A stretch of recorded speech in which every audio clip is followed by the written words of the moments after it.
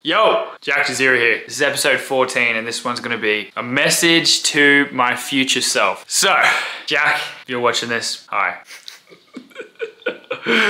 Well, I know that you have achieved a lot in your life. I know that you fucking had a lot of ups and downs. Good job. You stuck to it. You kept pushing through. No matter what obstacles were in your way, you fucking did it, alright? This is, what's the date today? Today it's the 21st of April, 2024. And you just know in here, all the big things that's gonna happen. Right now, the channel only has like, what, 420 subscribers or something. Got like under 2K on Insta, you know, under 1,000 on TikTok, like all of that. But views, numbers, stuff like that, it doesn't affect you right now because you know that your message is so much bigger. And I just know right now, oh, future Jack, that you're living out and you're reaping the rewards of all this hard work that we put in along the way.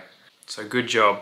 You're gonna fucking crush it. I want you to play this video back once you fucking achieved everything that you knew you could. Once you're on billboards, once fucking you're inspiring nations, you have your community, your podcast is blown up, you know, this channel's blown up, Instagram, socials, you have just a whole community around you. Money isn't an issue, you're just traveling the world, you're free, you're doing everything. Watch this video back, because you knew. Before you even had it, you knew.